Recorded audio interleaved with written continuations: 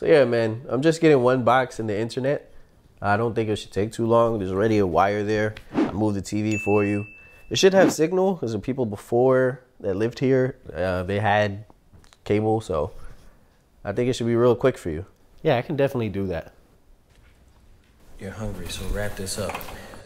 We just have to check this line for signal.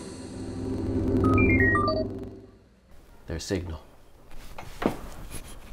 How do you learn all this stuff? Do they teach you guys in school or something? I don't really care. I was just making small talk. It's all right. Yeah, everything was done. This was completely way easier than I thought. So, yeah, just need your signature and then we can get out of here. Oh, hey, honey. Why'd you put the TV on the wall when I said put it in front of the window? Oh, the Cableman said this is the only logical place to put the box. I don't want it on the wall. Tell the Cableman he's not leaving until he fixes it. No, you're not moving the TV. This is why I can't leave you to do anything. Every time I leave you to do something, you mess it up.